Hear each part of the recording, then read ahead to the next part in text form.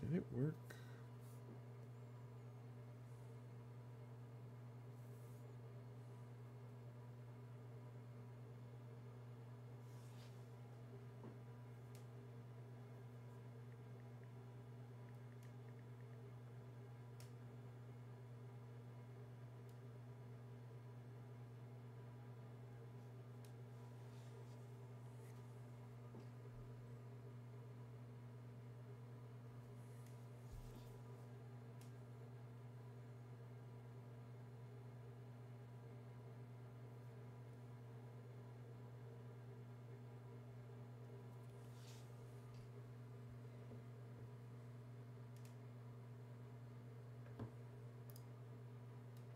All right, I think it worked.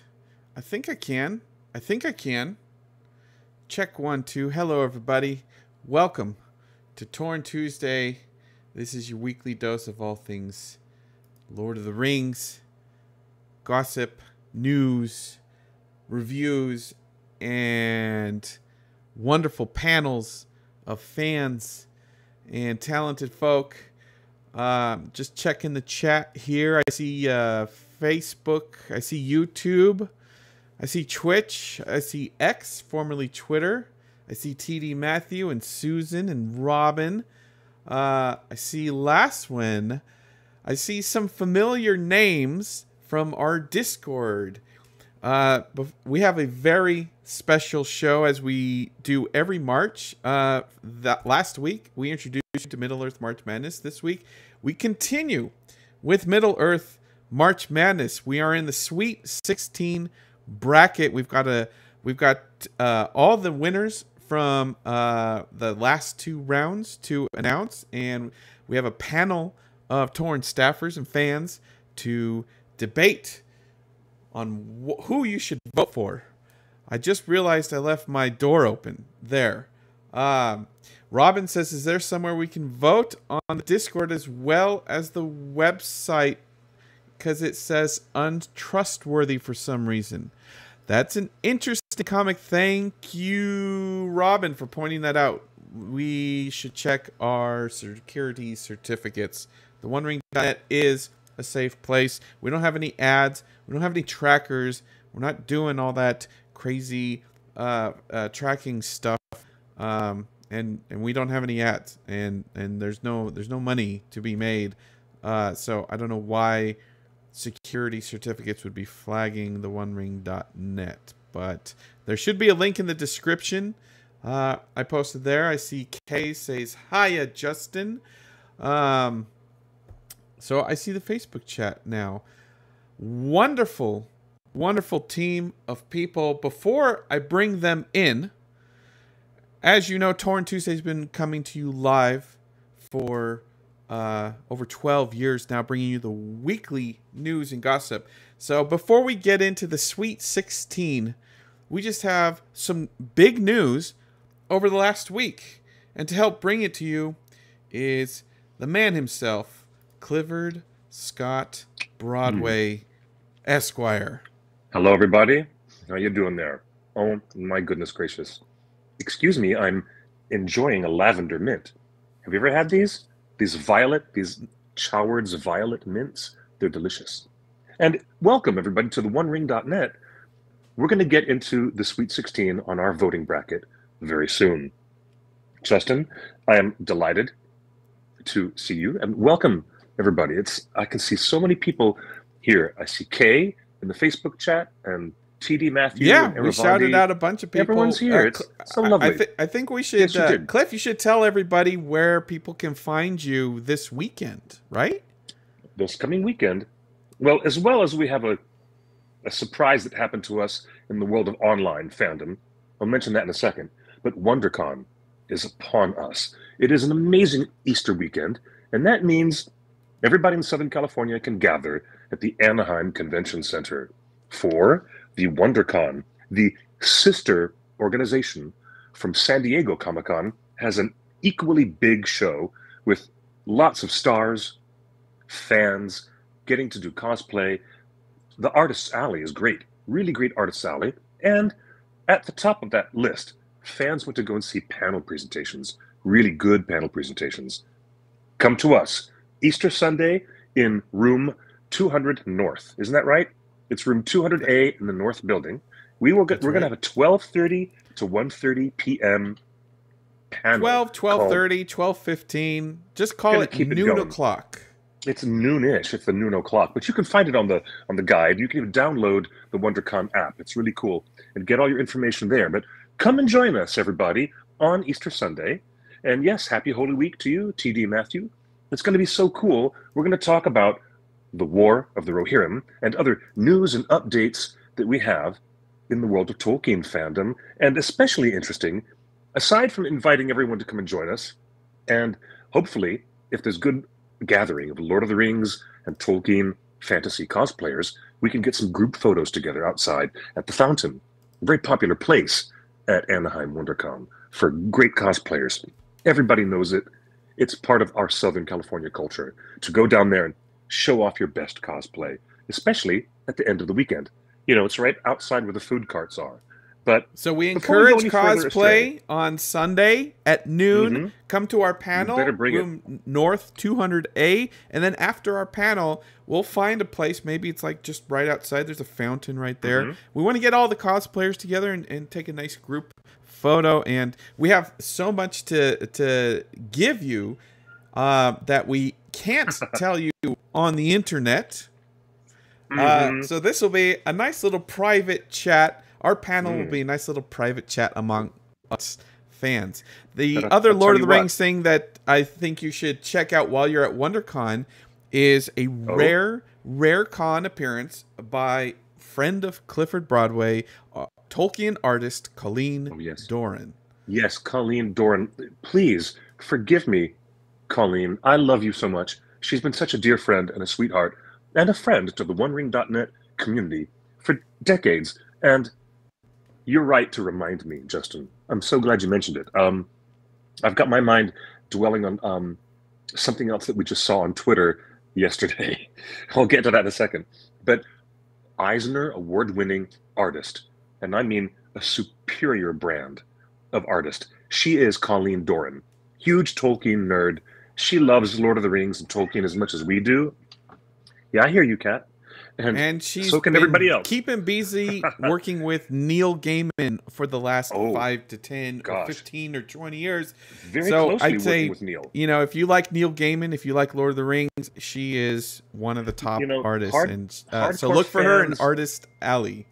Indeed, so we have so much news to talk about before we jump into. Can I hit the big one? Can I do the big one? After months and months and months of silence, we suddenly saw the reawakening on Tolkien Reading Day. It was the reawakening of Prime Video's Rings of Power Twitter account. They actually tweeted something. It's like, yeah, I mean, I'm telling you, after all this waiting for such a long time, it was fascinating to see the level of specificity that they brought up in this tweet. Did you notice, Justin, how they're really specifically going in for conversations about the dwarves and their rings? And yeah, there's some big signals coming from this tweet. Just really cool stuff. So the first public anything from Prime Studios was finally published on Tolkien Reading Day after nearly 2 years, I'd say a year and a half of complete radio silence across everything. They decided to come out of their cave for Tolkien Reading Day, and they posted 3 clips. But Cliff, you know who else came out of for Tolkien Reading Day? Something everybody is looking forward to. Probably, I won't just say probably more so than season 2 of Rings of Power, because if you look at the bottom there, you see how many likes that got from Rings of Power on Prime. The $1 billion show got 2.5K likes. Well, guess who awoken as well? In a hole ground, there lived a hobbit from Tales of the Shire. The upcoming cozy video game released their first in-game footage. It is just this tiny little 7-second looping gift, but it's so cozy, so wonderful. So nice. And let's take a look at the likes. 8.4 likes. It got 4 times the amount of love that Amazon's Rings of Power did in their big tweet. We're looking forward to Tales of the Shire. In fact, I have it on good authority that you will know more about Tales of the Shire probably in the next 10 days, maybe 7 days, sometime soon.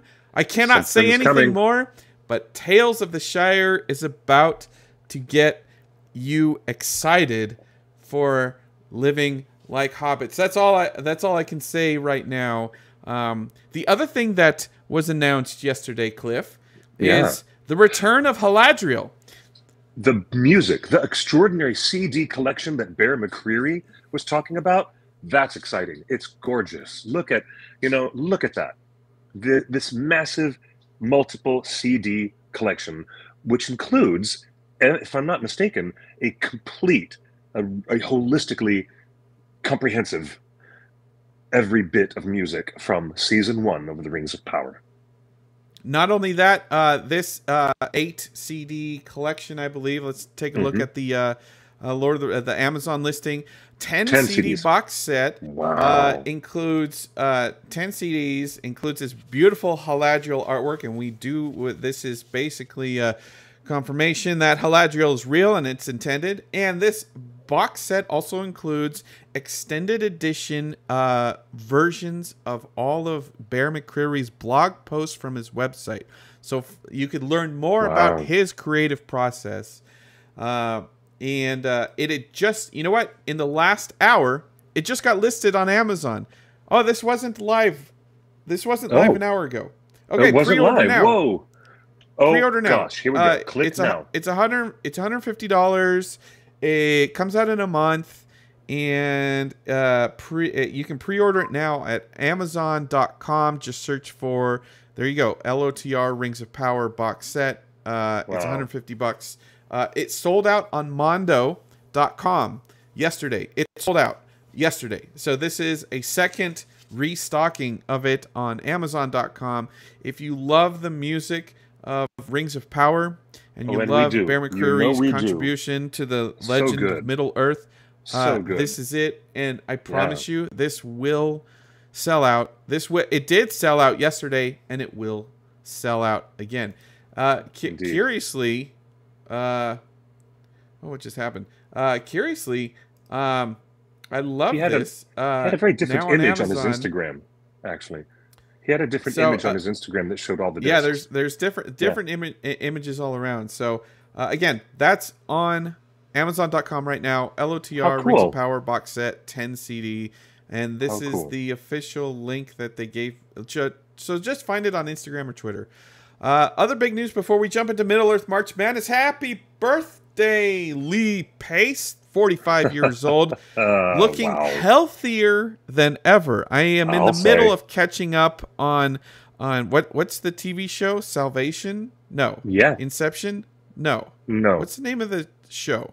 Chat room, help me out. The science fiction series that he's on right now? Yeah. I don't. But I am ready for Thranduil to have another adventure. Jim Wirt, thank you so much. It's Foundation. It's Foundation. Thank you. Yes. And Lee Pace is looking better than ever. And That's right. I believe this is fan art of him right here. But happy birthday to Lee Pace. And, you know, if Warner Brothers is watching and you guys are considering future movies, I'm all in on Lee Pace. I'm all in on Thranduil. He can play a prequel. He can play a sequel. I am, you know, elves are ageless. So, like, Lee Pace can play a younger Thranduil. I can tell you that. Also, do you remember, happy birthday, Joseph Mall. Joseph Mall had a birthday this week as well. And also his birthday as well. That's great. He was probably up there with Bear McCreary as the best part of season 1 of Rings of Power. He made huge waves in the fandom. He really was, his character, his portrayal, the writing of the character brought so much Tolkien into that show, and we're sad to see him depart the show, and they've recast it for season 2. But Joseph Mall, you established Adar in a wonderful, wonderful I'll say. place. And you know who else? Another happy birthday shout out to my own dad. Hey, Dad, happy birthday. Hi, Dad. Yeah.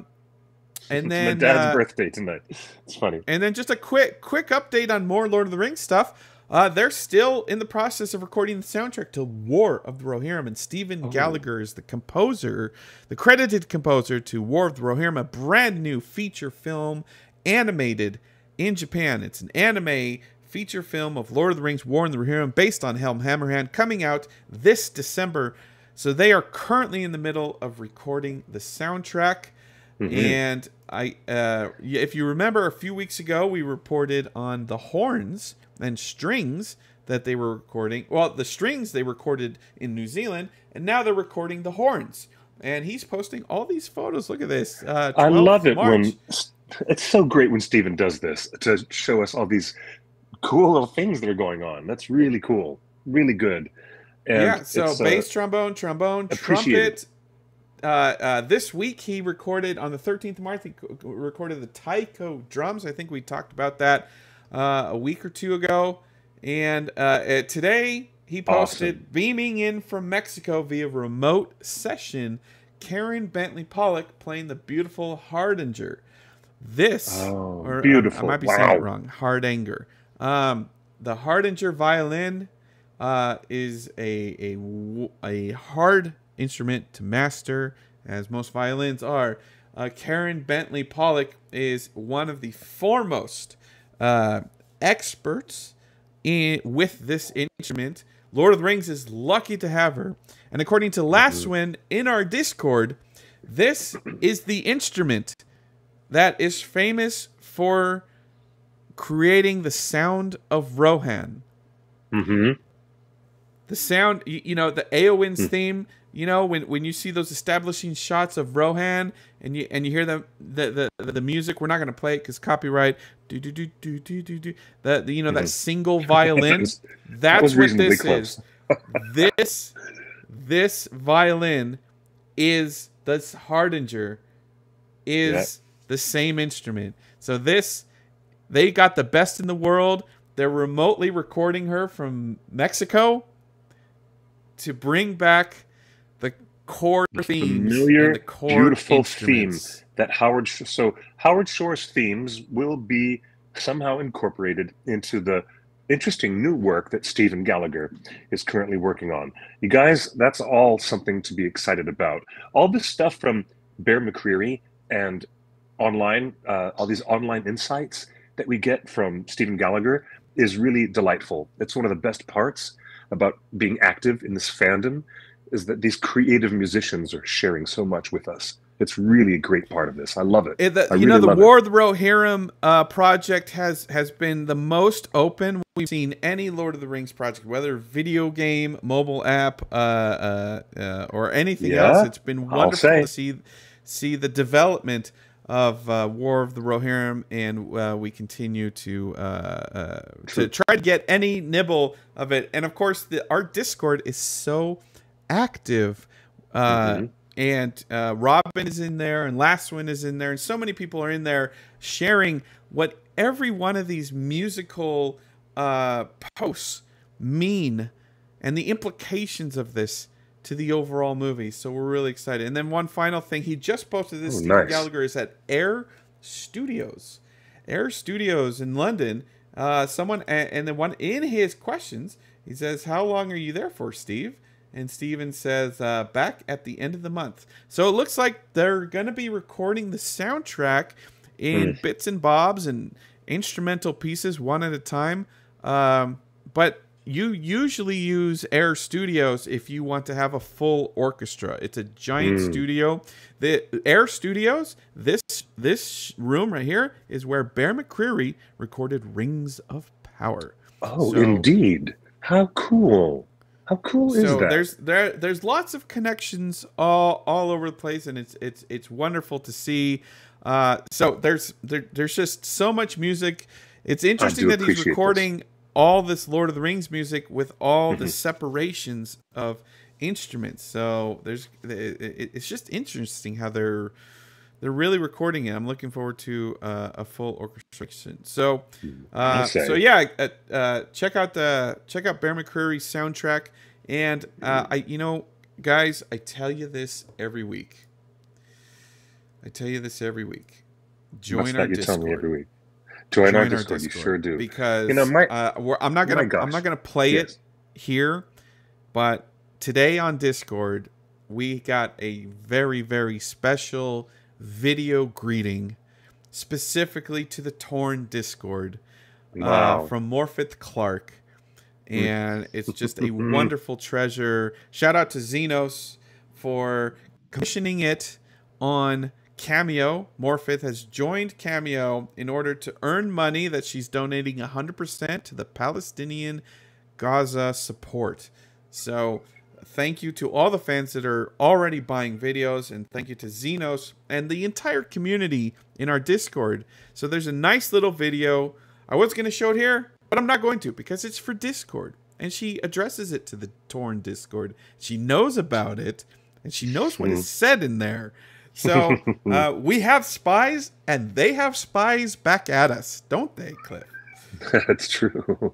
That's so funny and delightful. I believe it's specifically to get food aid to Rafa, I think, for her beneficiary of her cameos. And it's critical that there's food for the little babies and the little ones and everybody. All right, how so awesome. that's most of that's all the news I have, Cliff. Was there anything else you had before we jump in? No, I mean, I was particularly surprised at the breaking of the silence. I mean, that was just top of mind. It was the breaking of the silence, in addition to winning a little quick shout out for my dad, say happy birthday, Dad. I love you, Dad. And it's kind of cool that we have 2 voted rounds completed since the last time that we all got together and talked about the magical moments that have comprised our new Middle Earth March Madness bracket. Instead of your favorite characters or your favorite physical locations in Middle Earth, we decided to go for your favorite moments of magic that demonstrate something magical happening there in the legendarium of J.R.R. Tolkien. And joining us now in our esteemed gathering of Torn staffers, we have with us none other than Kathy Udoch Garfe-Mao, who is a travel consultant and travel agent and gets people to go visit Middle Earth in New Zealand all the time. And she'll be with us at WonderCon this weekend. And hello there, Jim Wirt, also joining us, the masterful designer who's put together so many of these cool slides so we can see the little, battles that are changing bracket by bracket between these different subjects, which people have been voting on over at our website at thewondering.net, which means, basically, you still can use your web browser and go over there and visit the actual website. No, you can find us on socials, but yes, come and do your voting for Middle Earth March Madness at www.thewondering.net. And welcome to the show, everybody. Welcome to Torn Tuesday. Thank you. Hi, guys. Real quick, I was just going to follow up with Colleen Durant. Booth number. She's in Artist. Yeah, booth number is B2 in the Artist Alley. So I plan on going to visit her because she's got like 5 or 6 panels throughout the weekend, and so she's a very busy girl. I have a gift to give her. I promised her some chocolate mushrooms. She was making jokes on Twitter about hobbity food, and I said, "Have you tried the chocolate dipped mushrooms? They're really cookies. Just a little delicious sugar cookie that's been dipped in chocolate to make it look like a mushroom cap." And she said, "No, I must have some of those." So my main mission is to find Colleen Doran and bring her a few bags of the chocolate mushroom cookies. They're delicious. I can't wait to give them to her. The look on her face is going to be so cute. It's so funny. So, anyways. Just make sure you look up her schedule because she really is Indeed. And you know what? She's a superstar. And she's an Eisner Award winner. And right now, she's busy working on the Good Omens graphic novel adaptation that Neil Gaiman and Colleen managed to get fully funded on a crowdfunding, that they got it way over the bounds of what they thought they were going to get. And there's very heightened interest in that. But you really want to know who superstars is everybody that's voting. And Jim, I believe you were telling me that voting is increasing every round. Indeed it is. Can you guys hear me, by the way? Yeah. Yes. Yeah, great. Yes. Yeah. voting in the second round was up by 50% versus the first round. And it's good. looking like our third round has already started. And it looks like it is on the same pace or more, because we've already got nearly matching the first round just after less than 24 hours of voting in round 3. So, yeah, it's this is proving to be a popular topic and a closely matched topic. Or theme around magical events. Lots of people have lots of different points of view, and what's magic for some is not so much for others. Mm-hmm. And there are as I pointed out last week. Yeah. Yeah, you did. Let's jump in and see if any of my unmagic moments actually made it into the magical Sweet 16. So, Justin, Mike, so are you working on the off of the PowerPoint? Yeah, I've got the PowerPoint. Good. So we Good, got the animated GIFs. You did wonderfully. Excellent. Yeah, so this is just, we don't have to spend a lot of time on this one. This is just the seedings all around. And this is the Hobbit region. And that's leading to the first matchup in the round of 32, which was, and we corrected this. Thank you to the fans that pointed out it's not Thrain's map, it's Thror's map.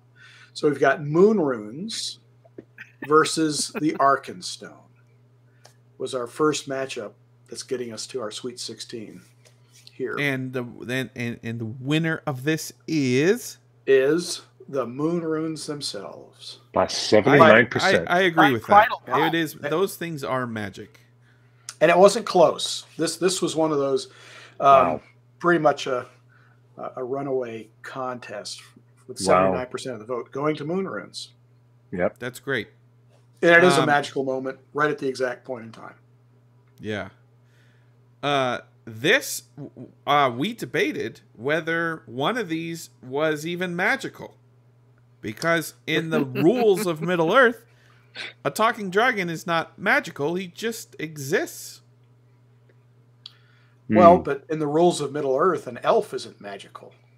They just exist. I agree. Let's see what people voted in as the magic moment.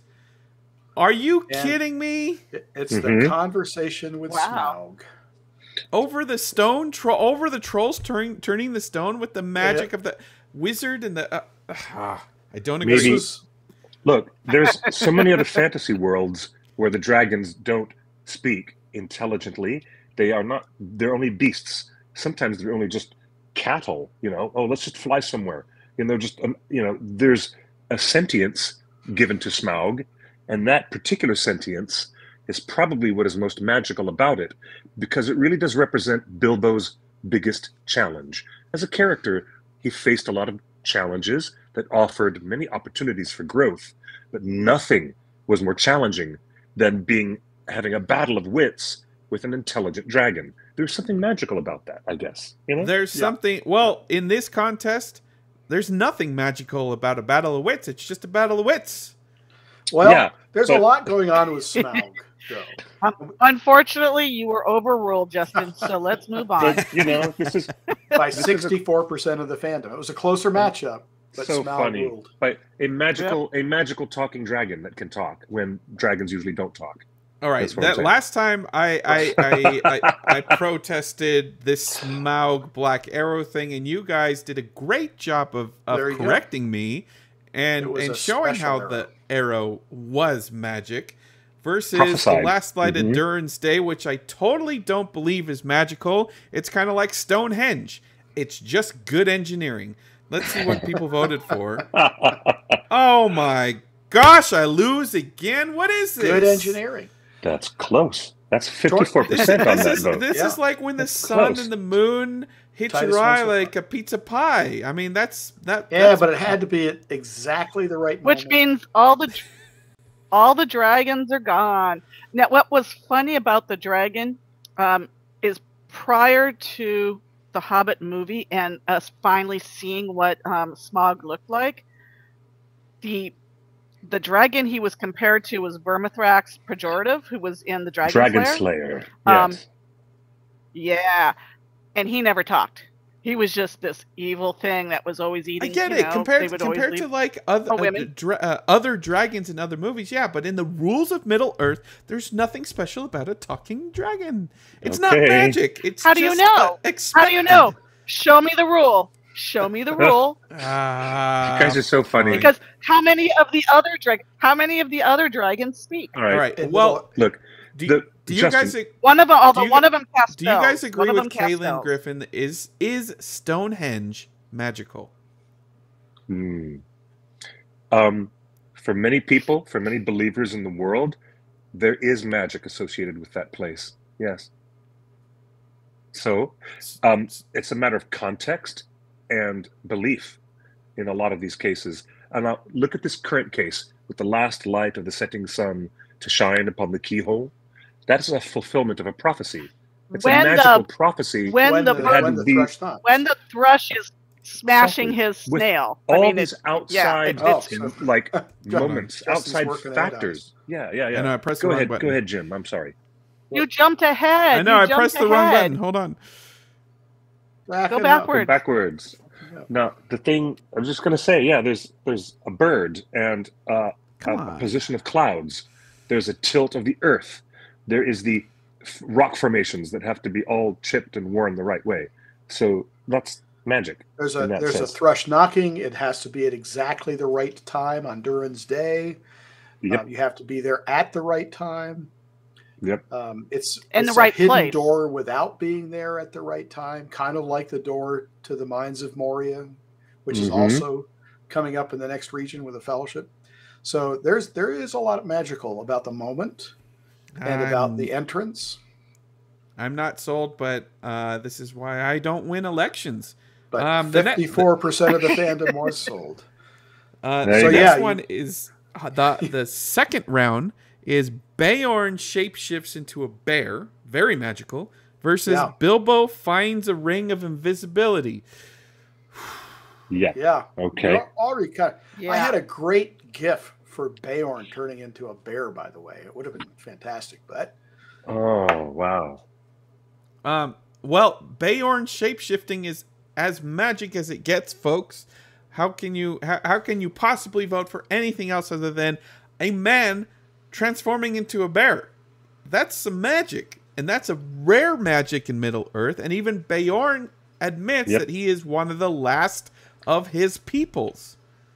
Yep. So it's the diminishment of magic as the age of men approaches. Yes. Magic diminishes Yeah. in Middle Yes. Earth. That's how I would have seen it, and that's Yep. But first, you got to get rid of that pesky ring. Yeah. You got to get rid of that pesky it's ring. interesting. Tolkien, the question comes up, what kind of creature is Beorn? And Tolkien was pretty clear that he was a human who happened to have this skin-changing, shape-shifting ability kind of embedded Wow. in him, which is unusual because normally it's the elves who have that, well, I'm an elf, and there's a magicalness about them. But then you get occasionally a human like Beorn who can change into a bear. But I don't understand how Bilbo finding a ring is magic. It's not. I think it's more about, well, you could argue that the circumstances, the ring. That he would be there, remember the prelude to Fellowship, and then something Sauron did not Unexpected. expect, or the Unexpected. Yeah. the ring did not expect to happen. Yeah. So he, it was that it's a providential moment, and Bilbo can Yes. turn invisible. Serendipity is not magic. Turning into a bear is magic. That's my opinion. Let's see who won this How round. about turning Are you- invisible? What? Turning I'm invisible. 0 for 3 here. What is going on with people? Well, the ring appears. I voted the other way on all three of them too. The ring appears in several matchups, and the question is, can the ring be defeated by any matchup given the power of that ring? So this is the first one that we're going to see it. Well, it might end up going up against itself. I mean, It sooner could. or later, the ring's going to It go up could, against but itself. it'll appear when Bilbo disappears at his birthday party. It's going to appear when it gets melted in Mount Doom. So this is not the Well- last time we'll see the ring.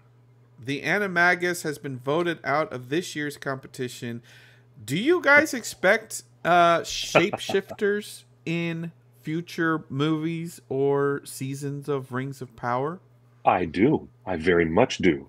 And in fact, I would love to see the forerunners of Yeah, Bayard. the ancestors It would of be- Bayard. I would love to see it would that. be a missed opportunity if they're not utilized in some story adaptation somewhere. I was kind of hoping those guys with the big antler heads that we saw in the very first shot of the first trailer of the teaser trailer of Rings of Power were going to be those ancestors, maybe. I don't know, but turns out those characters had nothing to do. Moving on. So there you go. There's that wraps up the Hobbit region, which takes us to the Fellowship region. These are the 8 Okay. competitors for Wow. the first round is Back to the Ring. Bilbo vanishes at his birthday party. That's kind of magic. And Mithril Mill stops a cave troll spear. Only one of these is magic, in my opinion. The other is just good engineering. Again, great, Well, it's great engineering. material engineering. So where are we mining mithril these days? It's great engineering of a magical substance. Exactly. Yeah, when a Balrog meets an elf and then a lightning hits a tree, that's amore.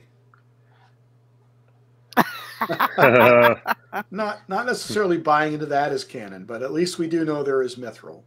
It is very light. It's really, really strong. And apparently, Well, Lieutenant Charlie in the chat room says it looks like he voted for Mithril Mail is more magic than Bilbo vanishing at the party. Let's see who won. Let's see. this Correct. This is the correct answer according to me and only me. Oh my gosh, look at the tight win on this margin of win. Jim, This- did this 5 happen? votes. No, it won Yeah. at the last moment by 4 Oh my votes. Oh my gosh. This is I cannot remember another Middle Earth March Madness matchup that was this close right up until the end. wow. So Mithril was leading and leading, Some people were really liking Mithril. They were. Yeah. but at the very Wow. last, Disappearing Bilbo snatched it, and it's the number 1 seed in this region. So our staff felt like Disappearing Bilbo at his party was the strongest of all of the entries in the Fellowship region, Mhm. and it lasted. It snatched victory from the jaws of Mithril. I'm glad that in the- Cecilia in the chat is making a good point.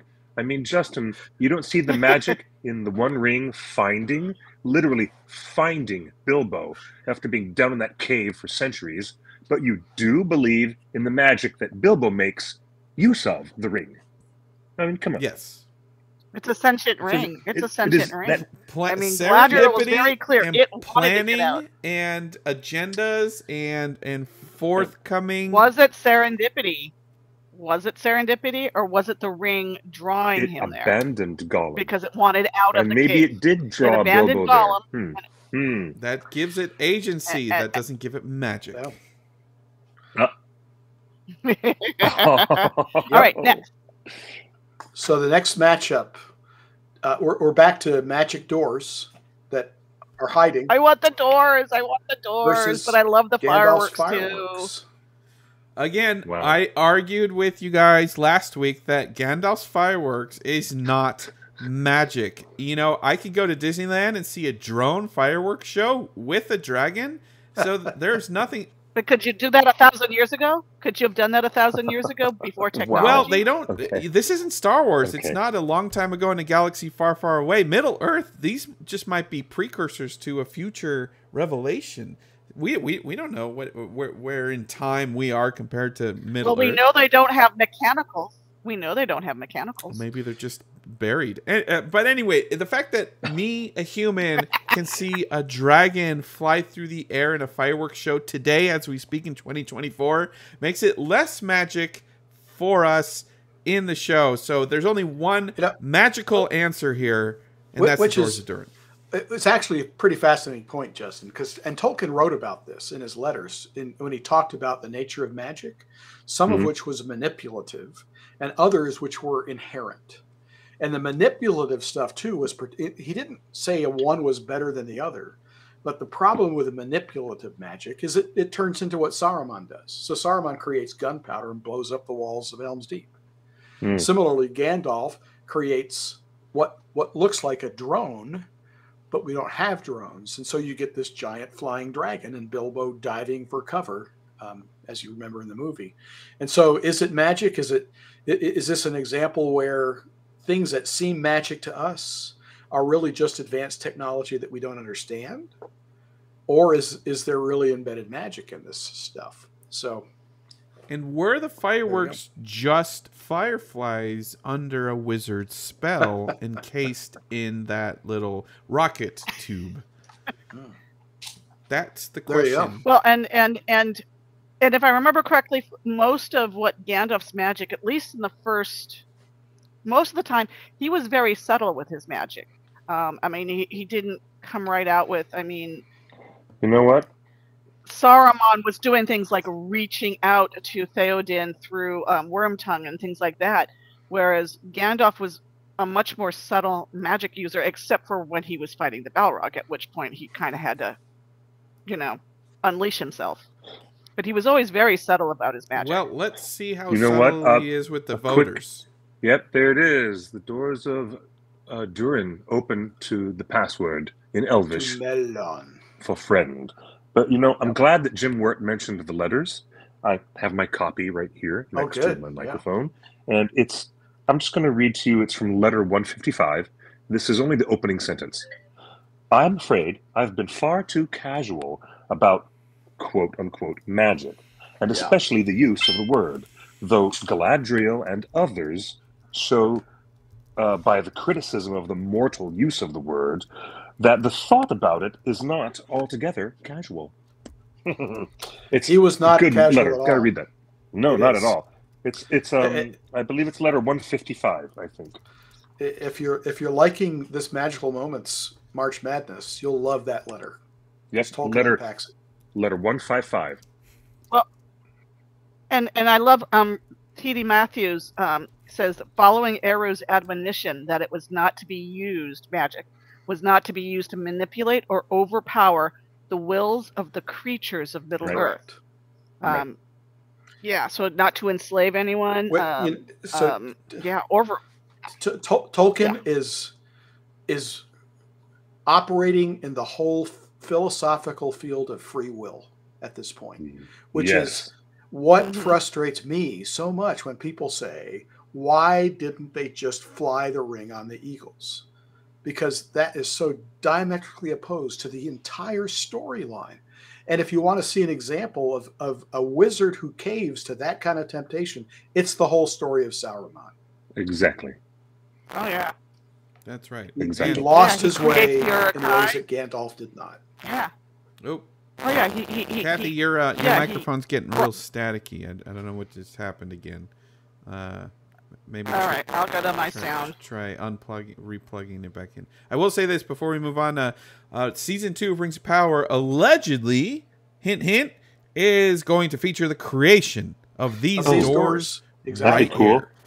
That'd be really cool. Why we didn't meet Narvi in Season 1 Rings of Power? Rumors are it's because of the whole recasting of Celebrimbor, but they actually filmed stuff that they had to cut. Anyway, moving on. Rumor has it. So there you go. Second round match 3. Gandalf and the Balrog versus Galadriel.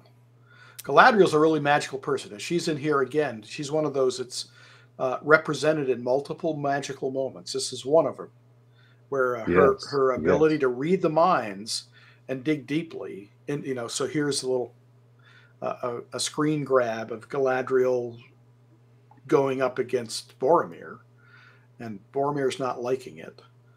Versus the classic Balrog battle and I am the wielder of the flame of Anor, keeper of the sacred fire.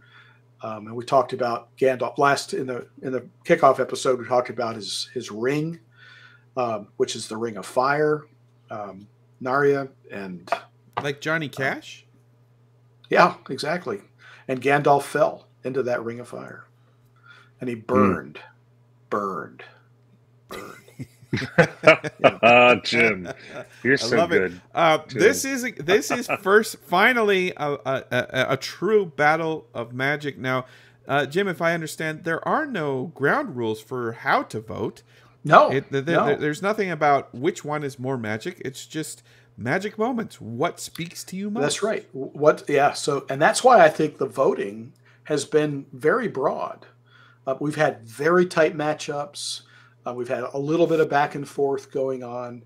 We've had low seeds, that is, things that the staff thought would not be nearly as powerful as others, turn out to be very popular among the fan base. So this has stirred a lot of points of view, this whole contest. Cliff, I believe you reported several weeks ago, we haven't talked about Rings of Power in a couple months, when Gandalf says, "I am the servant of the secret fire," the rumors are we might see the foundational secret fire in Season 2 of Rings of Power?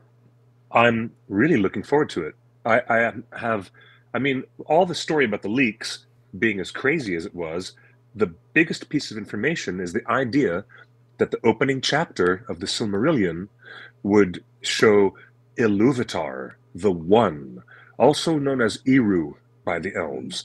And he is, when Gandalf says the words, "I'm a servant of the secret fire," he's making a reference to Iluvatar. And so if the showrunners of the Rings of Power do get access to the Silmarillion, on a piece-by-piece basis, and they do get to show us the Ainu Lindale, the music of the Ainur, then we will get to see the secret fire at the moment of creation where the universe is being created and the Valar and the Maiar themselves are even created. First and foremost.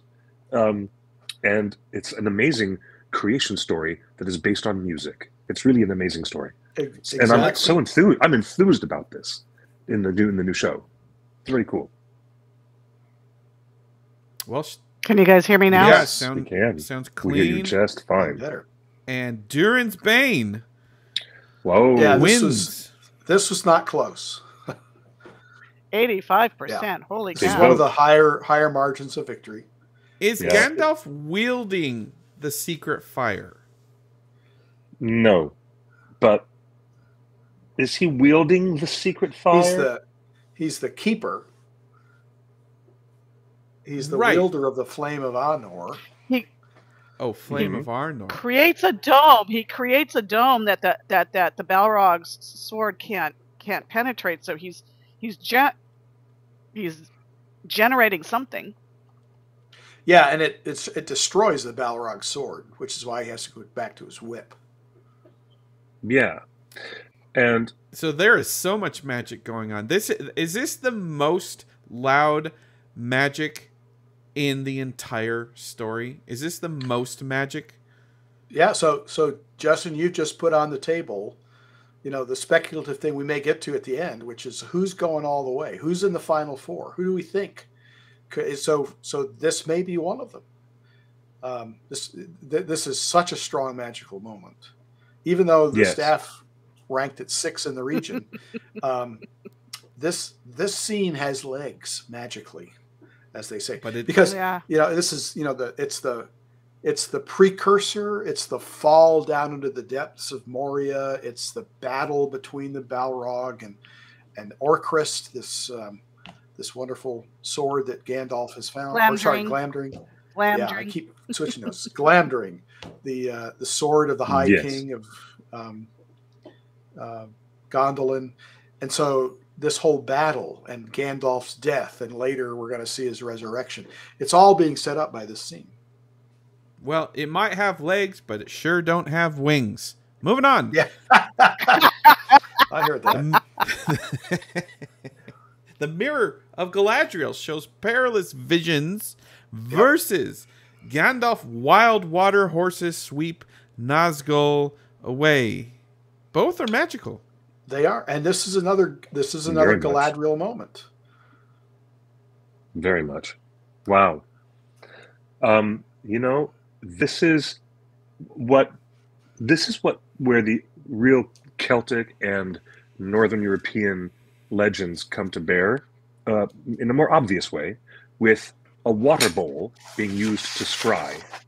And This is, Yeah. this is the kind of thing that has its story roots in paganism and in ancient folklore from, many of these countries, and using a water basin to look into the future and to see visions of things is called to scry, SCRY, and that's where we get the word from. And it's just a very specific use that Tolkien has here in the story. It's really, really cool. And this is water magic versus water magic. As Well pointed out, Daisy Kim. Indeed. Well, let's go down this panel. Who did you all vote for in this? Mirror. I went with the mirror. I went with the mirror also, because it's so rooted in Galadriel and her deep, deep magic. So the horses was cool. What Bill or Frodo sees, and what Frodo sees, and how it makes him feel about decisions moving forward. I like blunt force objects, so I voted for the water horses. What's blunt force about water? Yeah. If you ever hit a fire hose, yeah. This is a tough choice. This is a tough choice. This was a close match. Cliff, you didn't give us your answer. My answer, I voted for the Mirror of Galadriel, because to me that represents old magic that I'm familiar with, and it's the stuff of legends. It's the stuff of ancient folklore. So I dig this. The chat agrees with you. Well, and with the water horses, I gotta think Peter Beagle was influenced by Tolkien's description of this sequence, since he has the unicorns trapped in the water that in the last unicorn, yes. And when they come charging out again flood the hillside, it's it's like his homage to this amazing sequence. Like, if you got to hide unicorns somewhere, putting them in the ocean, in the waves, is a great place to hide them. I just want to say thank you to Peter Jackson for putting this scene in the movies, because I needed a balance in my life from my childhood trauma of the water defeating the good horse Artax, and how much that made me cry. Yes. And to see the water defeat the bad guys for once was what I needed. And you guys voted on the water horses. They did. Justin wins. And it was close. Only 56%. So not that many votes between them. Yeah, buddy. Look at you, Justin. You're so funny. I still remember the poster that the ALA, the American Library Association, had a series of posters for reading, and they did one with this image where they had just the black riders on the horses individually, and then they show an image of the artwork of the horses, the water horses, and then the whole scene in whole, and it was moving words create moving images. Right. And this is a moving image. Jim, can you give some insight? Because Anonymous Girl in the chat room says, "What? How did that win?" Well, obviously it was a scene that many people really loved, and the fact that they added the flourish of the horses with the general magic of the protection of Rivendell, where the waters are going to rise in case anybody tried to attack. And so it did, but Gandalf added this extra flourish. Now, it's rooted really in deeper Tolkien stuff. So his whole Númenórean Atlantis fixation and the Great Wave, the dream that he had and that his son Michael had, he gave it to Faramir in the book, of the Great Wave that's overwhelming everything. So in some ways, this is just a microcosm of that same kind of a feel. Although, as Justin points out, it's a great wave that's doing good. Honestly, you could say it was doing good in Númenor too, because of the arrogance of the Númenóreans as they were attacking the Valar at Sauron's temptation. But we're not doing Silmarillion. Isn't Elrond's ring? Isn't Elrond's ring also based on water? Vilya. So wouldn't this have been tied into Elrond's magic? So fire, water, and air. Yep. That's right, Vilya. Yep. I will say a brief Poor Galadriel can't win Mhm. anything. But Galadriel's down again. Yeah. I will say a brief word about the way that Ralph Bakshi had his team of animators do this exact scene where the waters of the Bruinen retract and withdraw because it's the water going further away. You see the bottom of the riverbed before the huge flood, and the horses come over and wash the Nazgul away. It was really well done. Really well done. Yeah, totally. Yeah, which is scientific based on tidal waves or Yep. tsunamis. Yeah, exactly.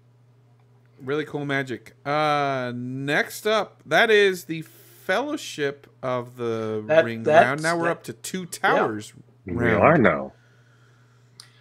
Into the Two Yeehaw. Towers. This is how we got there. This is how the matchups were, and the results of our first round voting. Yep. That takes us to another Gandalf. Actually, two Gandalf moments.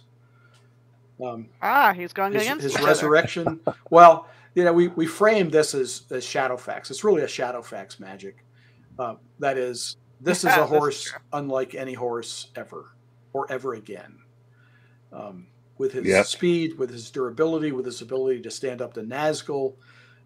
He's the Lord of the Maras, so he got his own magic moment. The rumors for season 2, as we reported, of Rings of Power is we will see the beginnings of the Maris and Shadowfax's daddy.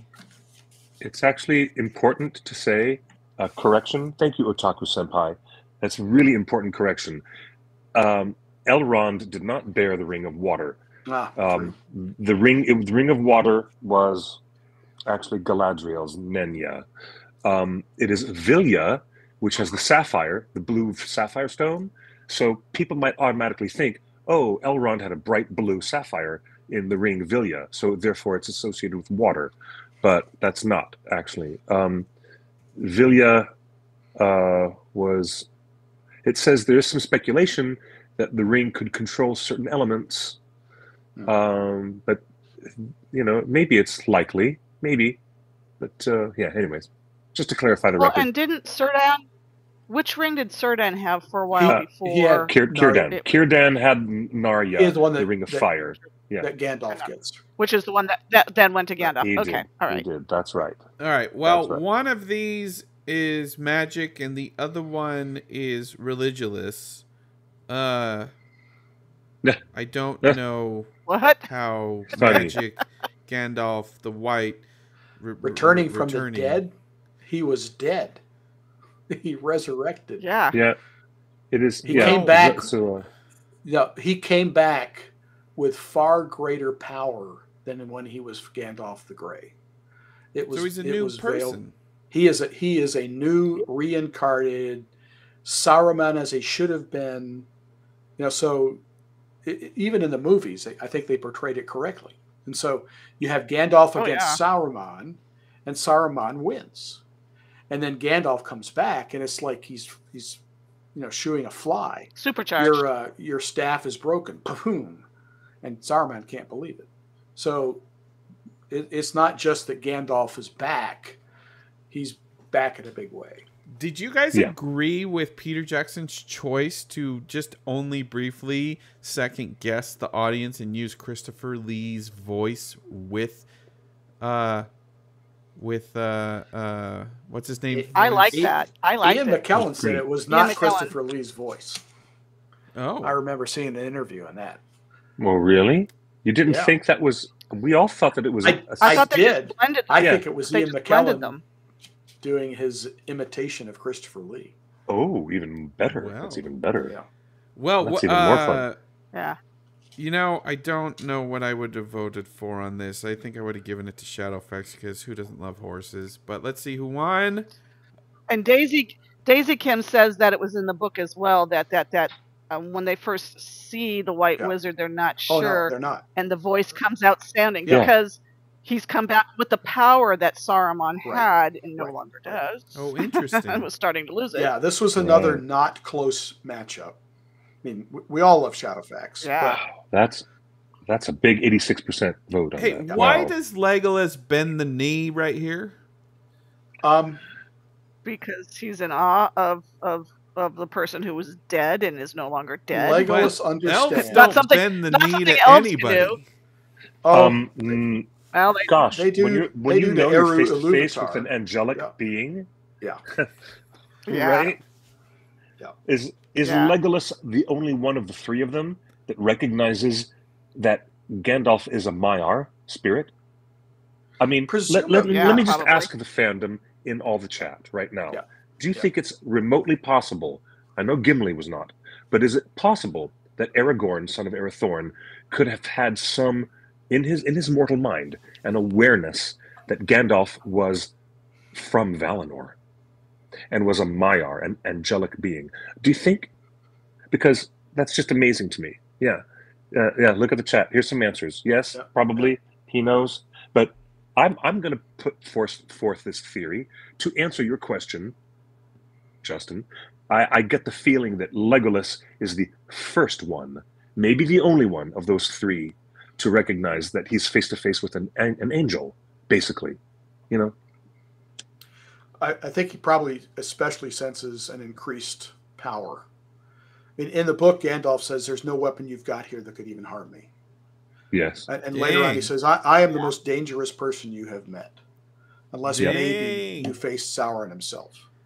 So Gandalf is aware. You got to believe that Aragorn, who grew up in Rivendell and got counseled and trained and mentored by Elrond, probably Yeah. has a sense of what Maiar are, but Of course. probably Yeah. less of an intuition or a feel, almost like in the face of burning heat that Legolas would have when Mhm. this supercharged angelic being shows up. Wish I had Who that is now- confidence. Well, and of Raised. course, Yeah. Legolas and the elves would have known Gandalf for many, many lifetimes. Yes. So the humans wouldn't have experienced the length of time that he'd been around, and so even if he didn't know that he was a Maiar, it's like, well, he's been around forever. Yeah. Yeah. And it's Well, true. this deserved to win. Having been raised in Rivendell, Aragorn, as a little boy, was reading all of those things that are the Quenta Silmarillion, and he was reading the elves' history of the First Age and the history before the First Age and the Light of the Two Trees. And I'm sure that he probably had tests in school to say how many names of the Valar and the Maiar he might have remembered as a kid, learning them. It's probably very likely, maybe. Yeah. Right. And you and everybody at home can relive this moment this Sunday, Easter Yay. Sunday. And join us at WonderCon as we discuss this and all other forms of resurrection. What a at better Yes. better Sunday to do that. Yeah, Gandalf is absolutely. casting It's great. Gandalf is casting a big shadow on this entire March Madness, if you Wow. appreciate, and in ways that Galadriel has now fallen Oh out of dear. the competition. Because in a lot of he's ways. magic and she's So- just a warrior. The two No. biggest forces that are kind of at work in multiple regions right now are the One Ring and Gandalf. And so okay. you can will resurrected Gandalf meet Balrog battling Gandalf somewhere in the And final wasn't four. Gandalf our first ever winner? I mean, at one point we stopped letting Gandalf and one other win because they won repeatedly. we just took him out. I think Sam was one of the early winners too, but I could be wrong. Yeah. Yeah. Well, Well- according to this new matchup, the Hithlian rope comes when it's called versus enraged Ents that are unstoppable. Only one of these is magic to me, but you guys Heathline. had a good argument that the rope was pretty magic. I That's remember pretty Kate Blanchett pronouncing it Heathline. Heathline. Yes. Yeah, I had a great gift for this too. Um, And there's I only bet. one answer here, and of course, it's going to be The unstoppable Ents. The Ents. I mean, our staff gave this nearly it wasn't quite the bottom seed, but man, the fans are loving the Ents. Angry. It's an emotion. Yep. Sometimes you vote for emotion. It's a vibe to know that the trees could come to life and defend themselves against the encroachment of man. It is such Yeah. a vibe. It is Well, really and it so big. it's back to the letters, Cliff, because I think I was just reading again today. That was my Tolkien reading day thing. Oh, yes. And Tolkien said that the Ents surprised him. They came out of nowhere. He had not envisioned writing about these trees, but what he really loved about them was how puny those trees of Elsinore in the Scottish play were. So the fact that he found a way to make trees actually go to war pleased him to no end. And so the fact that we've got trees enraged are huge. Well, and I love the fact that he had them be poets as well. Yeah. I mean, it's just the entire culture of the trees was so amazing. Yeah. So to the poetry, I'll show you. I got a wedding ring redone by the Jens Hansen Jewelers. So they did the replica, or they did the one ring in the movie. But, my wife and I, you can't see it. Don't lose your ring. Yeah, we didn't put the ring verse on it. We put Treebeard's poem. About together we will take the road that leads to the west, and far away shall find a land where both our hearts may rest. And so that's what's on my wedding band in the shape of a one ring. That's how beautiful. Much I love Treebeard. That's the most beautiful thing ever. I once officiated over a 40th anniversary wedding anniversary, and the bride and groom, who were celebrating 40 years together in complete happy matrimony, believe it or not, I let them read to each other from the poems, and I gave her the Entwife stanzas, and I gave him the Ent stanzas, and they read to each other and covered that exact line as well. And it brought tears to her eyes when she read that to her husband of 40 years. It was beautiful. It was great. So great. Awesome. And I feel like the Howard Shore music when of the March of the Ents is probably my favorite piece of music in the entire trilogy. When Treebeard sees the devastation and the music starts swelling as he screams out and starts the March of the Ents, that music cue is just, it still gives me goosebumps just thinking about it. In a movie, in a trilogy full of insanely great, divinely inspired, godlike music, the Ents music is my favorite. Yep. Moving on. It's a good one. To Lembas sustains the fellowship versus Gandalf heals Theoden.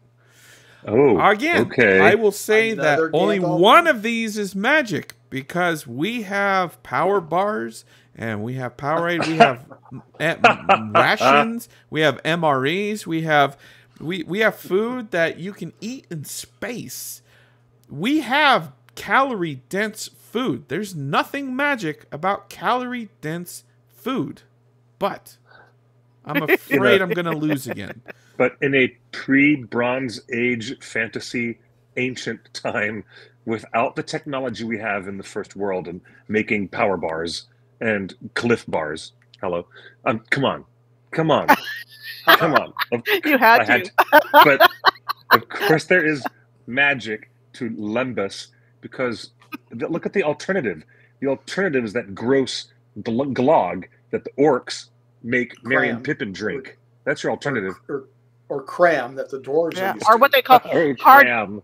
Or hardtack, which is basically dried bread or dried. That's what. I mean, you got your what is it? The Aussie biscuit or the Anzac biscuit was that? Well, and the other thing, and I think T.D. Matthews mentioning it that there is a power in lembas when it's the only thing you eat, so it becomes more and more sustaining. When it becomes the exclusive diet. So you know where I've heard that from? Spice melange turns your eyes blue and eventually turns you into a space pilot. If the only thing you consume is spice, you can become a pilot and actually travel the stars. A guild navigator. Yes, a guild navigator. There you go. But we digress. That's easy to do around all right. here. Let's be honest. I'm thinking Gandalf healing Theoden. Yeah, that was probably the overwhelming vote. I'd be my guess. That's a powerful bit of magic. Yeah. And we talked at length last time about the differences in the movie version versus the book version. That was a wonderful conversation. Maybe we should just post that clip on TikTok or something, because I really liked how we dived into the lore. Let's see who won this matchup. Yes, of course. Cliff, did you like that particular shot? I did. I thought it was brilliant. I really thought it was brilliant, even though when I saw it, the very first time I saw it, 23 years ago, or however long it was, I knew in my head, that's not what happened in the book, but boy, was that a big swing. Imagine if you had Twitter back then. You would have been hating this movie. No, I would not have. No, I mean, look, it's like some of these changes are meant to be more cinematic. And, look at the oeuvre of films that Peter Jackson was doing before he did this trilogy. Yeah. So he wants to go for like real visceral horror directing. He's always been in that mindset as a horror film director. Well, and when he wants to go for visceral, exciting shots that are like exorcism written large, that's a Peter Jacksonism. And I think it works. Yeah. It works, really. Yeah, in this scene it really did, yeah.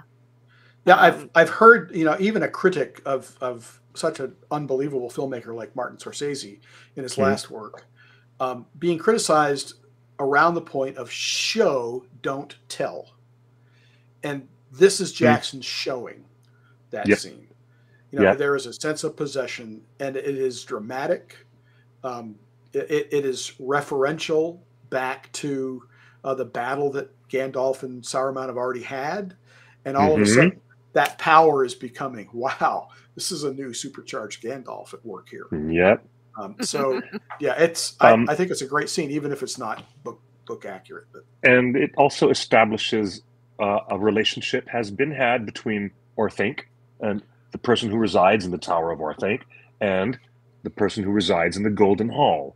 Theoden and Saruman know one another, and when the audience who's not familiar with the book watches the two towers, they put it together rather well, rather quickly, especially with Wormtongue's sudden departure and going back to his real master in the Tower of Orthanc. It just makes visual and cinematic sense to do it this way. Yeah. Brilliant. Cool. Yep. Pippin v. Pippin. Oh dear. Really? Okay. This is match 4. Here we go. Last matchup in the Two Towers region. Okay. I'm voting Palantir. Why? Because the Seeing Stones are definitely magic, but I have a feeling Entrop's going to win because it's a great joke. But we have Seeing Stones right here. We all have Seeing Stones in our pocket. We can FaceTime each other. Do they take over your brain? Do they take over? Oh yeah. Sometimes. Yes, they do. Oh, yeah. Looked at TikTok. Have you been reading research lately? Yes. This can turn me evil. It can turn me good. It can put me in a bad mood, in a good mood. So the fact that we have this technology takes the magic away from the Palantir. But if I drink the right water, I might feel taller, but I don't actually grow taller. The real magic is them actually growing taller. I would love, and so would the NBA, I would love a magical Ent draft that just made me tall. I'd love that. That'd be so great. And a lot of the sports leagues would love that too. It'd be great. Well, let's see what people voted for. Oh, that's right. The true magic. Wow. And it won by less than 30 votes. Than 30 votes. This was a back and forth battle. Wow. Is this considered soft magic? The idea that a certain water from a certain stream can make you tall. Is that soft magic? Well, yeah, it goes back to the stream in Mirkwood as well that put the bomber to sleep. So magic in water. Water is magic in many cultural mythologies. Yep. I mean, So yeah, Cliff, you're Yeah. onto it. And this is the two distinctions for Tolkien and magic. One magic, I guess you're calling it hard magic, is magic through manipulation, through chants or incantations, through an abracadabra. All of Harry Potter is that kind of magic. You know, I'm waving a wand, or you got a jinx on you, or whatever it is. Versus the inherent, embedded, what you called soft magic. Yes. So if I'm going through Mirkwood and I happen to put my toe in the water, or if I'm going through the old forest in a similar way in the nature of Old Man Willow, or here, the nature of, you know, if you drink Ent Draft, you're going to grow like a very rapidly growing tree, even if you're a hobbit. So it's that embedded magic that we're seeing in that idea. I dig Does it. the chat room understand the difference when I say this stuff is magic and Lembas isn't? Like, this makes you grow tall. It does something that like nothing else can do. You know, I don't understand how the chat can cannot understand this. You are so That's right. funny, Justin. You are so funny. All right, moving on. That's hilarious. What's next? So that wraps up the Two Towers region. We're on to our last one before we get to this is our the last final 16. Last region. 2, 3, 4, Last 6, region. 7, 8. Okay, yeah. So we've got 4 winners out of this now. This, by the way, this region just fell apart. The number 2, 3, and 4 that the staff chose for the seedings all were beaten in the first round. So you can see that, we've got a 7 versus a 15. We've got a 5 versus a 13. We've got a 6 versus a 14. How about if we just go straight in instead of giving all the spoilers up front? You just give away all the spoilers. Oh no! No, that's the matchups that we're seeing right now. Yeah. That was the last round. All right, the first one: Witch King falls to no man versus Barad-dûr falls at the ring's destruction. Both somebody's it's falling here. Both of them are falling. Exactly. The eye, or the Witch King. Both of them. In fact, number 1 and number 2. We talked about last week. You guys did a good job convincing me how the Witch King dying is magic, and it's actually more magic as described in the book because of the dagger and the heel and everything like that. Versus the movie is just, I am a woman, hear me roar. Bang. Like so. I still vote for Sauron. You do get the brief shot of Dominic Monaghan stabbing the back of the leg. And I was glad that they kept that. Yeah, because he kneels down, so he's shorter. Yeah, the Witch King kneels down so that it's a lot easier for her to take him out. Yeah. It's also the Barrow Downs blade is got magic in it that's Númenórean. And it's unraveling the sinews of the Witch King in the way that it was designed to do by the northern kingdom of the faithful Númenóreans. So that's at work there, and that allows the finishing blow to be made by Éowyn. So it's a 1-2 punch. Yep.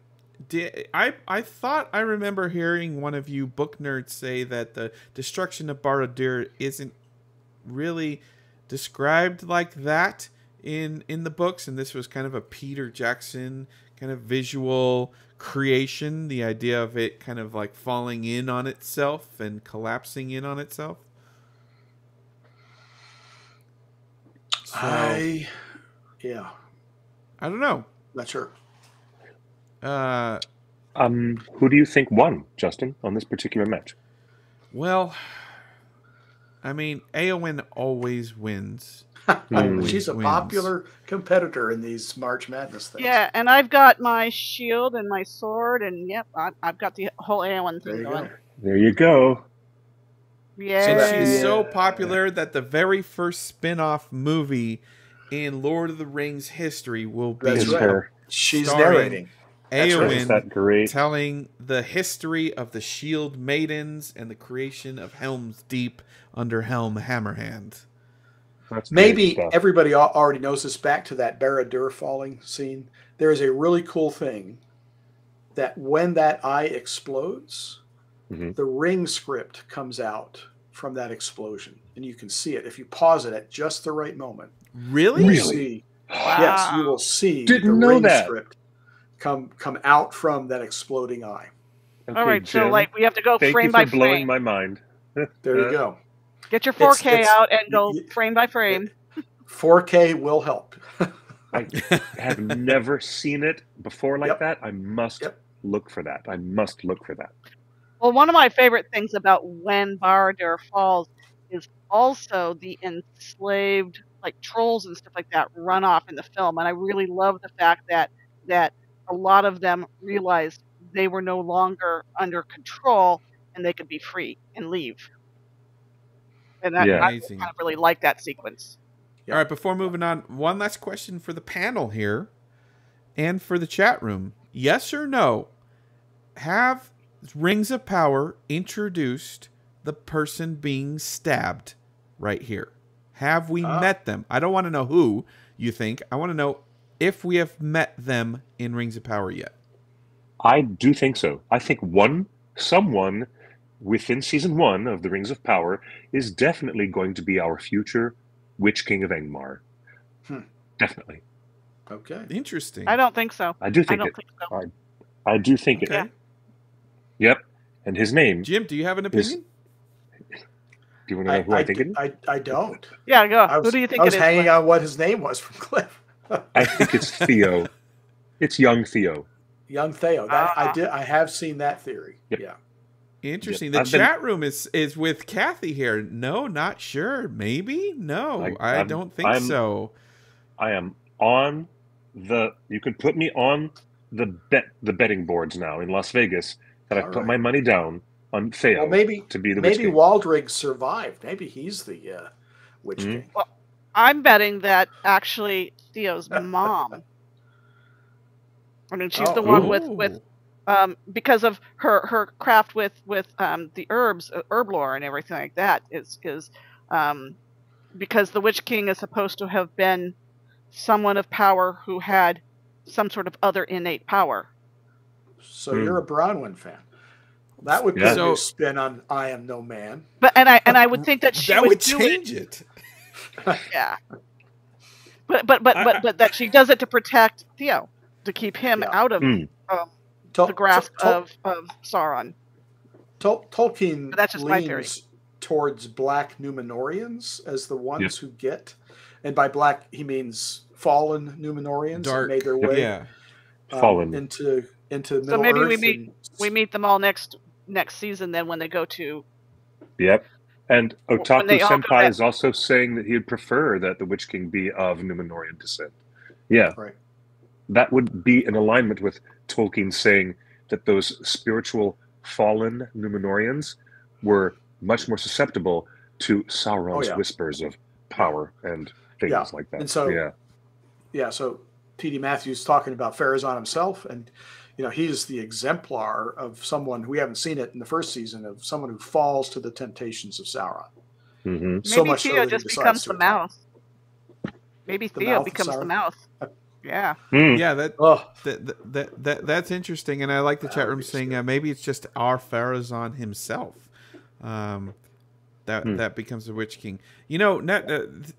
Since we're talking about it here, I'm kind of emotionally I don't want anything that the show does to affect this scene too greatly. When someone said, the idea that this could be Bronwyn and she is stabbing a woman right here, I think that changes this scene too much and changes it from one of the reasons that a lot of people love and embrace this scene. And I hope that the TV show and the future movies don't go to such lengths just to subvert expectations on everything, to change the meaning of things that we already love. Indeed. If that makes sense. Yeah. All right, moving on. Yeah. The ring is back. That pesky ring. That pesky ring. Oh dear. I was encouraged.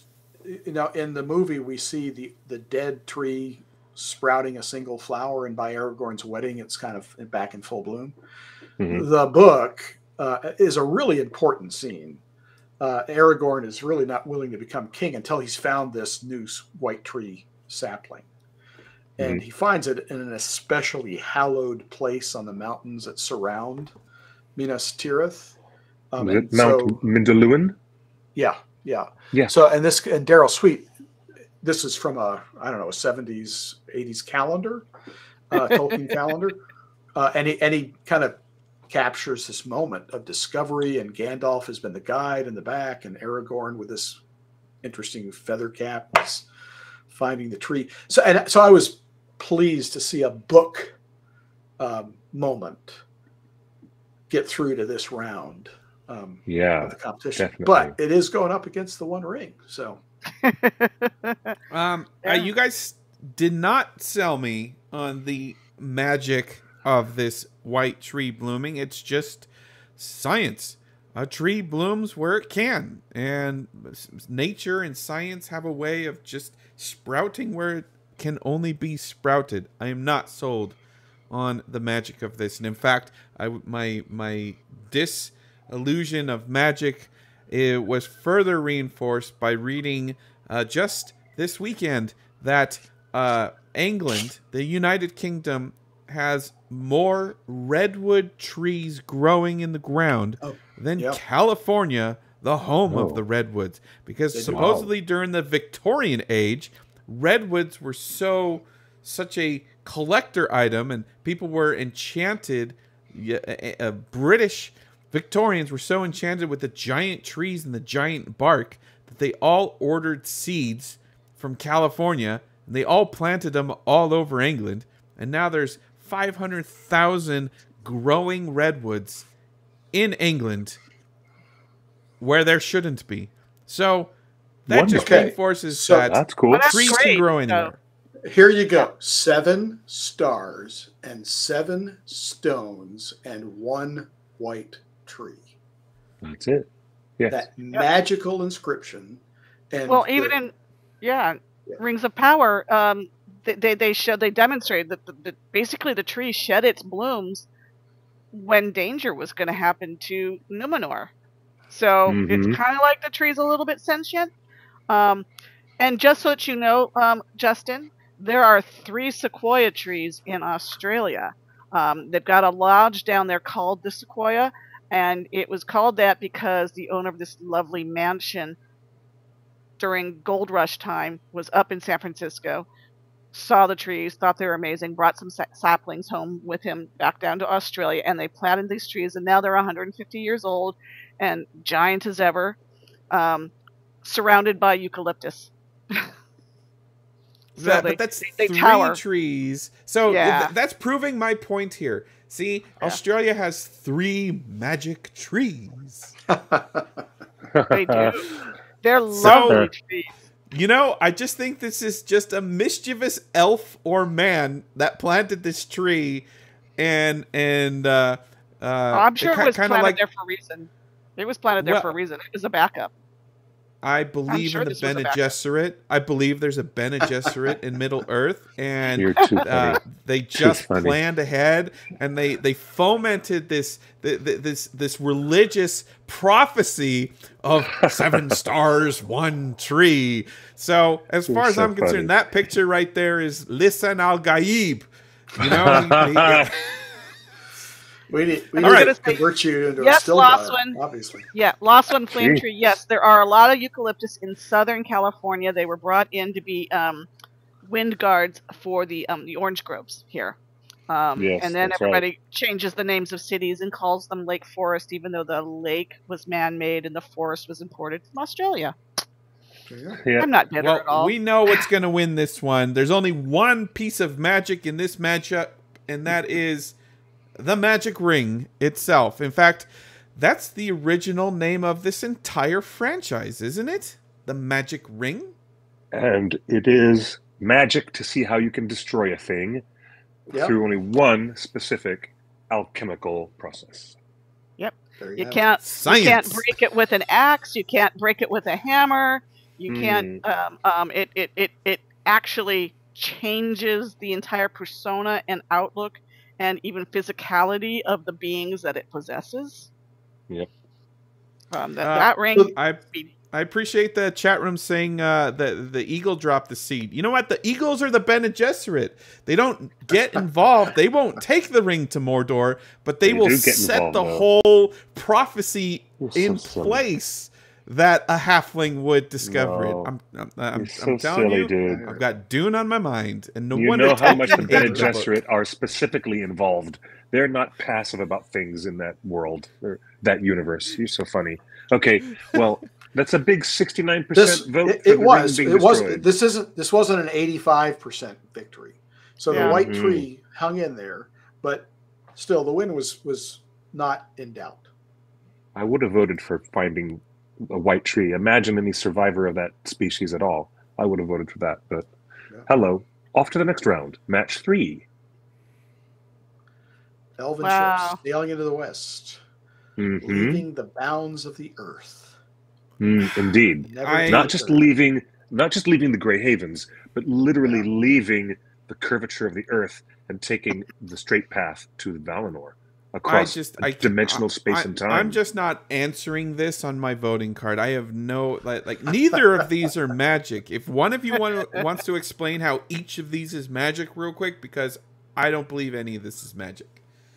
I do. Well. If the Earth is round and that ship is not going to sail around the Earth, but off towards Valinor and no longer be bounded by the round Middle Earth, it's magic. That's a little floaty. That's right. That's it's a little Peter floaty. Pan's ship. It's Captain Hook's ship. Second star on the right, straight on till morning.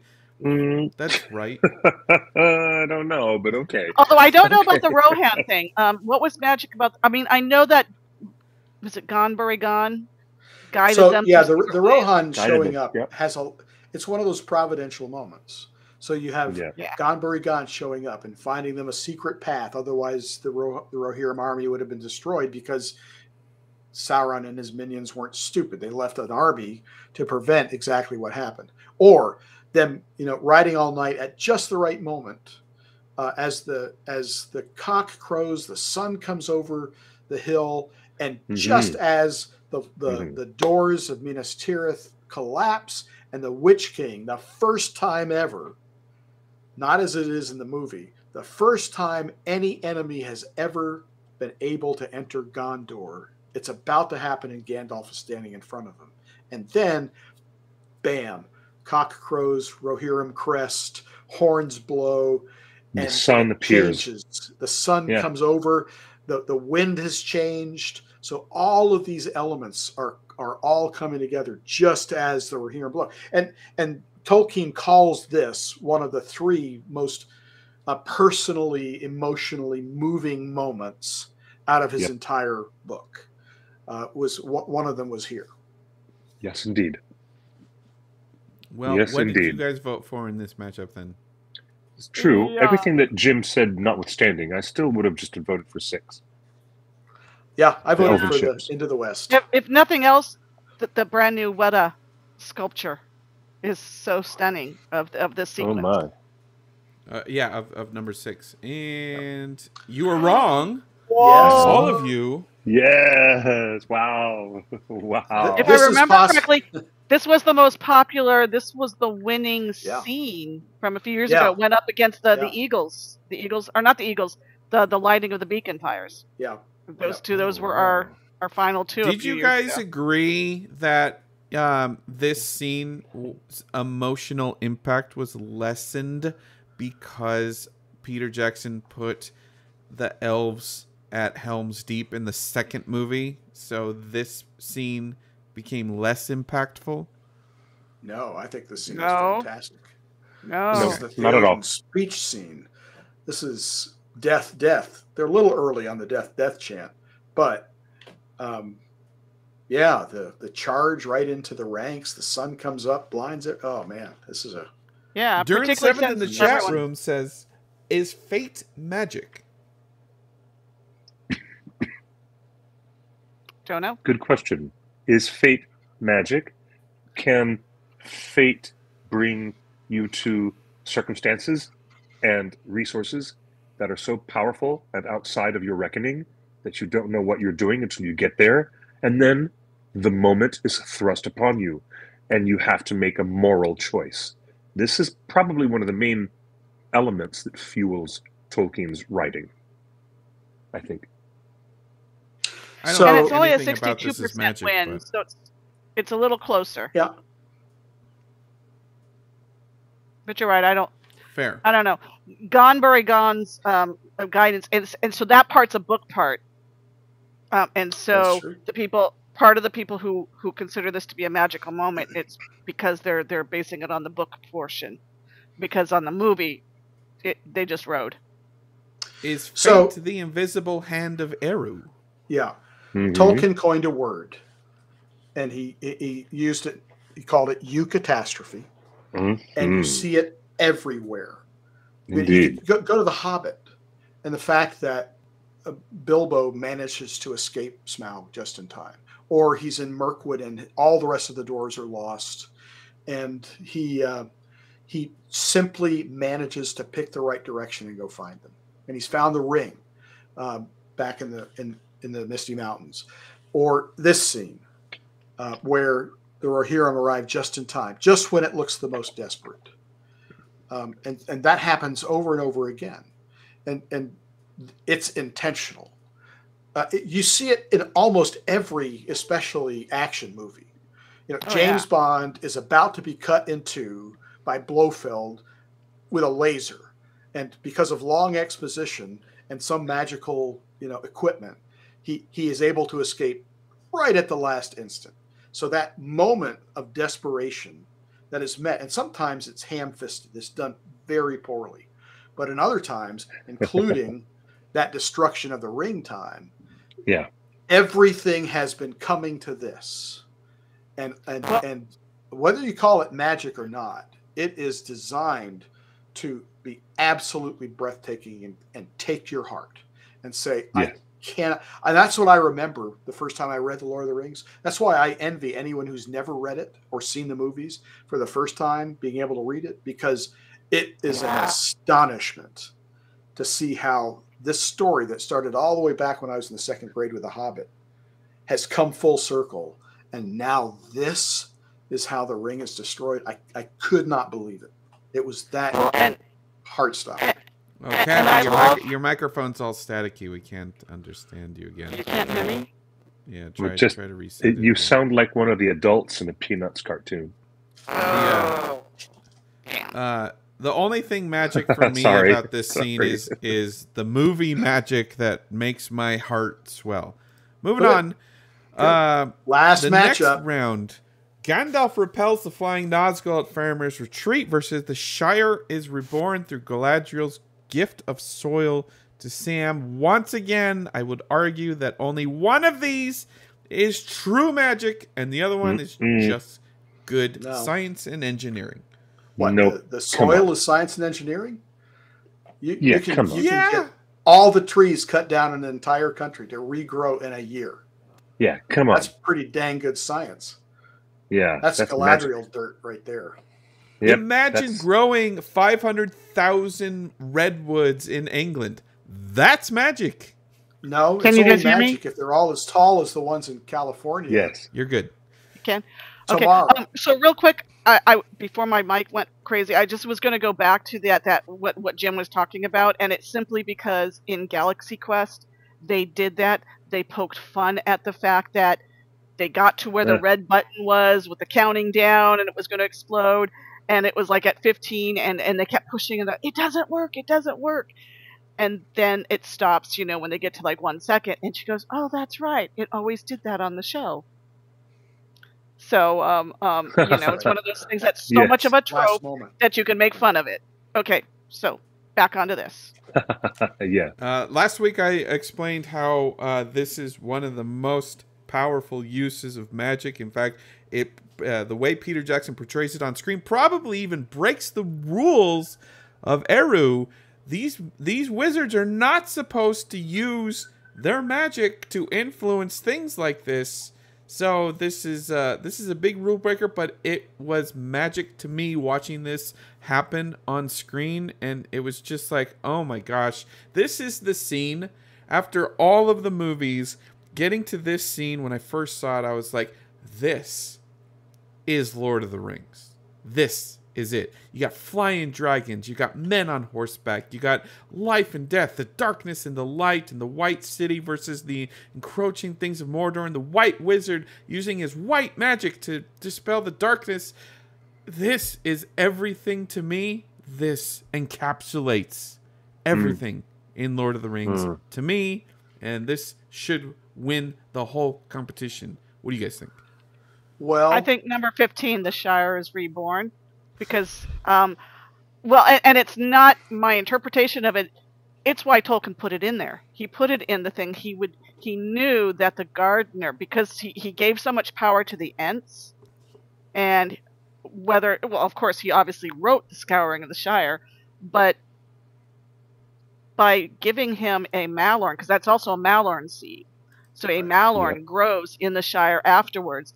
And so this is an intentional gift by Galadriel, knowing that the garden people of the Shire will protect this.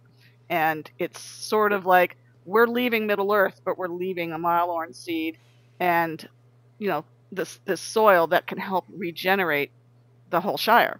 And it's just really powerful, and as a gift for what Galadriel gives them, something that will always remind them of Lothlorien. So do you remember what Sam's temptation was when he had the ring? Mm-hmm. He was tempted to be the world's greatest gardener. I will take over and I will make all of Mordor into a garden. And then a garden. he realizes, wait a minute, I don't need all that. And his humility allows him to be one of the only 3 people who give the ring away voluntarily. And he gives it back to Frodo. And this is the vindication of that humility. At the lowest point, they literally come back and Saruman has decimated the entire countryside. He has cut down every good and favorite tree, including the party tree. And Sam, as the gardener, and everyone else in the Shire looks at it and says, we can replant, but it is going to be the next generation and beyond whoever gets to see the Shire the way it's supposed to be. But because of Galadriel's gift and Sam's humility not to hoard it all for himself, indeed, the entire Shire blossoms in the space of a single year into better than it ever was. And you get gold-haired children, you get wonderful crops, the perfect batch of pipeweed, the best beer ever, a proper 1420, and it all comes true because of that. And it's in a scene that we don't even get to see because Jackson couldn't add yet another ending to The Return of the King. Just like we never saw Bombadil. So, there are very magic moments that are just available to us if we go to You guys are really attached to this. Very much so. It's a big part of what is thematically important to the whole story. And I also agree with Otaku Senpai's observation that if you want to look at number 7 of Gandalf using this brilliant flash of white, powerful magic to dispel the Nazgul that are hovering over, I mean, it's true because Gandalf the White was excused from some of his restrictions because in the books, in the mythology, the wizards are forbidden from showing power against power. And that's a moment in the movie which I think breaks the rules a little bit too much. That Gandalf is showing direct power against direct power. Although it's cinematic and cool and you love it, all film-going audiences love it, there's something powerful about the magic of the soil of Lothlorien that causes such incredible transformation over a devastated land. It's really something. Yeah. If there's one chapter you read, Justin, you should probably read Scouring of the Shire. It's the one chapter that was not in the book or in the movies, but it's the one chapter that basically, I mean, I love seeing all the little hobbits decide they're going to fight for their land against these giants.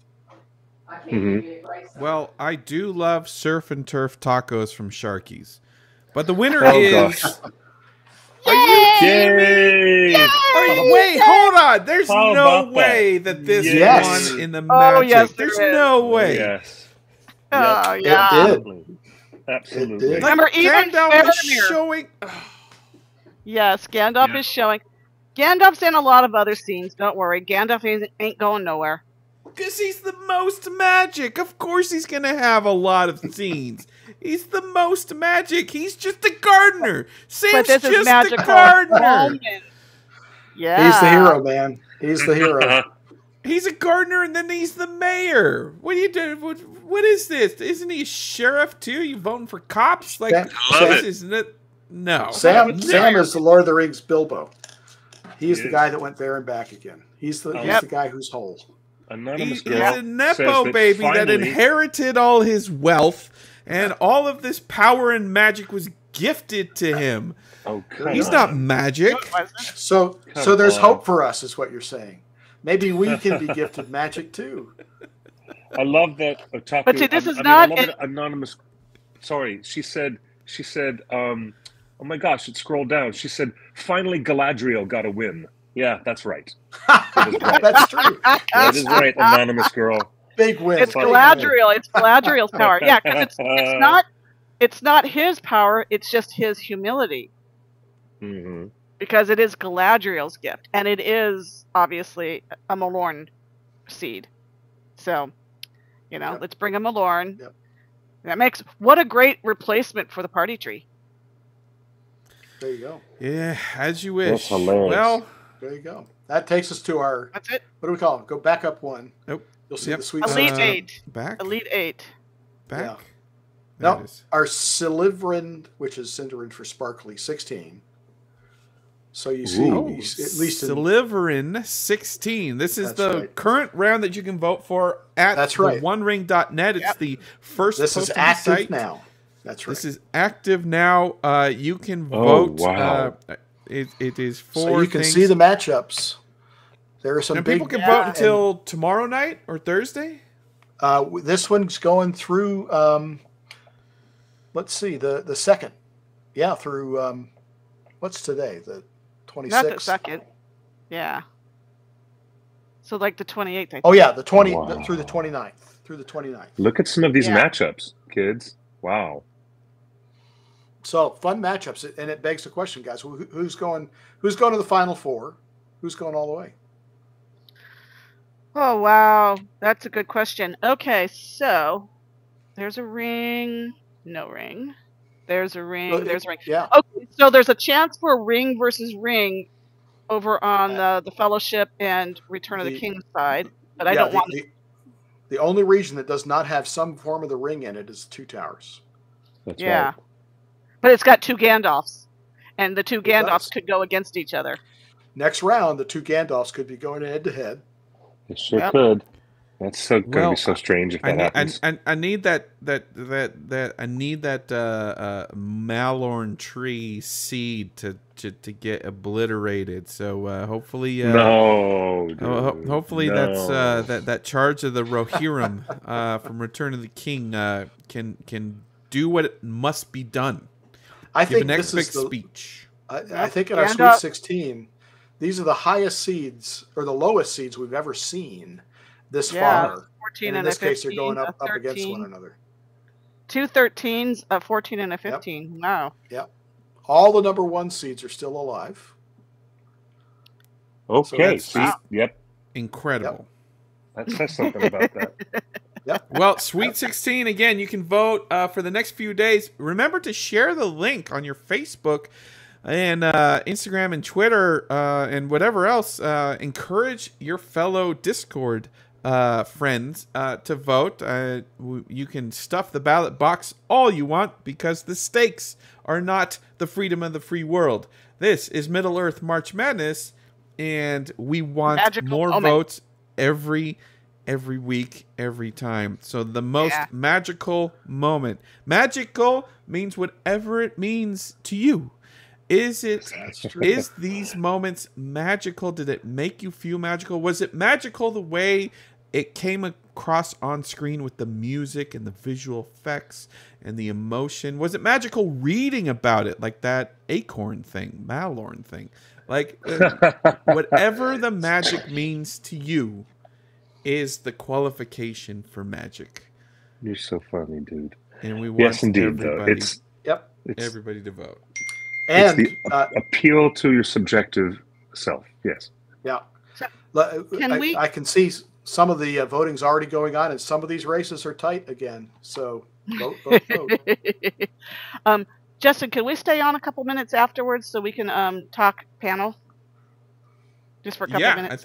I think we can. So before well, let's go here. So before we let you go again, everybody, we have to powwow about our panel this Sunday at WonderCon. Single day tickets are still available at WonderCon. It's in Anaheim. It's across the street from Disneyland. It's going to be a wonderful time. It's Easter Sunday, so bring some magic eggs filled with magic Malorn, and wear your cosplay, and marshmallow, wonderful marshmallow tidbits to marshmallow. We got some little tidbits to talk about. We will not be recording it or streaming it. This is just for people that show up, and WonderCon is just a wonderful convention anyway. Just a great artist alley, way more artists than Comic-Con. It really is a place to support illustrators and artists and independent businesses and stuff like that. There's no big studio booths or anything like that. And the panels are a lot easier to get into because you'll still have some big names and whatnot. And the cosplay is off the charts. People really like to do the cosplay here. And if you go down to the fountain, I mean, if you don't have a ticket, although actually you can't get into the fountain because they have the security gate on the other side.